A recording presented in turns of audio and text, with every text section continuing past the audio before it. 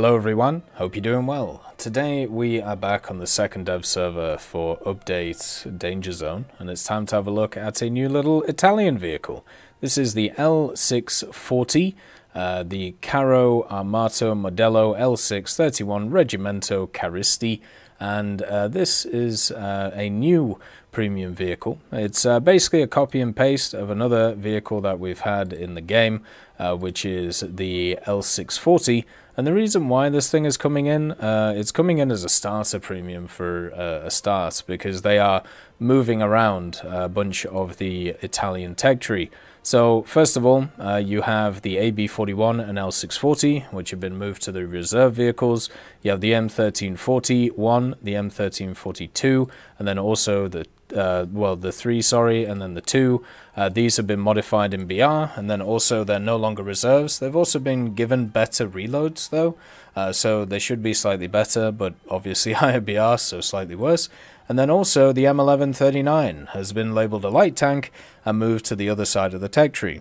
So in order to keep things standard when it comes to the premium vehicles, what they've decided to do is add in a vehicle in the form of the L640, which is, you know, a copy of the reserve one, so it makes more sense to actually grind through the tech tree. This is a pretty standard practice, you know, when it comes to most of the tech trees. You generally get a pretty low ranking BR vehicle, such as Marcolin CR42, which is just this CR42, but the specific Marcolin's one for the Soviets. You know, you've obviously got stuff like the Zhukovsky's, which has gone up in BR a lot, Tux Gladiator as well, then stuff like the Hawk and the Hagiri's A5M4, and also the Ki-27 Tachiare.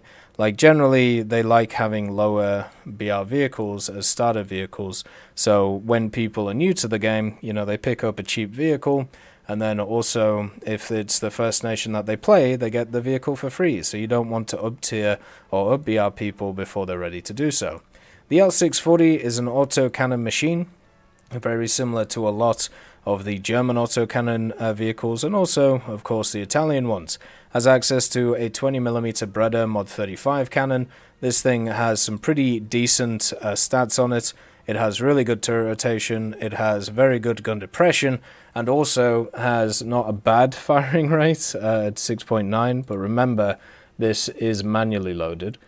So if you have a really good crew, then you can get it down to 6 seconds, but base it's basically 8 seconds, which can be a bit high for this. It is a 2-man crew, so if one dies in realistic, you just die. There's no coming back, unfortunately, and it is powered by a 68 horsepower engine, which may seem small, but this thing is 7 tons, so it can still motor around this thing pretty well. The transmission being in the front, it can go at 42 kilometers an hour forward and 6.4 kilometers an hour backwards, so once you're in the fight, you're not going to be able to get out of it.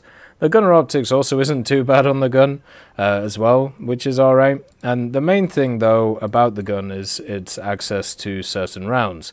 So default you only get APIT and HEFI-T, which is not great, but you got to remember this is a premium vehicle, so you get all the modifications for free if you get it, and it gets access to the PZGR40 set of ammunition. Now this gives you a HVAP round and the APIT, so you pen 48mm 3615 across the board with the HVAP, and then also with the APIT you pen 382915.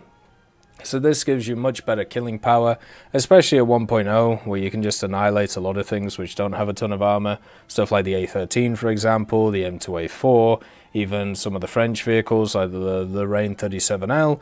This autocannon can just absolutely massacre them whenever it wants to. Autocannons in general, I find, are the best guns to use at the lower tiers of the game, or at least the reserve tiers of the game, just because of their damage output, and generally if you miss a shot, well, don't worry, there's one coming straight afterwards. You just got to watch out for the clip, and if you have enough set into it. Since it's a premium, it's going to be useful for researching rank 1 and 2 of the tech tree, and generally the rank 1 and 2 isn't great for the Italians. They've improved it a lot though with the addition of the American vehicles like the M3A3, the M24, and then also stuff like the Stug, the Sherman, and also the Panzer III. So a lot of the Italian vehicles are not great in this area of the game. The Semaventes are pretty rough, but the Lancia should be quite fun. The L333 is a quite nice meme, and the M42 Contrario got buffed over the last few years, so it is in a much nicer place. So the L6 can give you a good kickstart to get past a few of the uglier vehicles in the tech tree, giving you a much better time playing the starting areas of Italy. It also has a pretty cool little camouflage on it with what looks like a very derpy animal on the front and also on the back. So it's available pretty much everywhere for the vehicle itself. It does get all of the standard camos and it does keep the decals no matter which one you go on. So that should be also noted for the vehicle. My favorite one is the clown camouflage for the Italians, just because it kind of signifies the funny nature of a lot of the vehicles which we're about. But with the OF40 MTCA coming back, with the L6 coming in, they're really putting a ton of effort into this tech tree to try and make it so more people play it. And I'm guessing one of the issues that they've run into, or one of the things that people have told them, is the fact that the start of the tech tree is not as fun as other nations, so therefore that's why they kind of stay away from it. You know, they play the first initial vehicles and then they just kind of leave it because they struggle with it. And I can kind of see that happening. You know, the M13s or the M11s are not exactly what you class as good vehicles. They're very average, very bog standard. Very surprised to actually see them go up in BR. And the L6 is actually the fun little vehicle along with the AB, because it's got decent mobility. You know, you can run around, you can pop people with the German round, as I said before, and you can just have a kind of decent time. Also, when it comes to history pages events, a vehicle like this is primed to be used in one of those types of events. So even though it's a 250G premium or close to, it might be worth picking up even for veteran players for grinding out stuff such as lower tier vehicles when they add them, and also for history page events if they ever decide to throw something in for the Italians of this tier.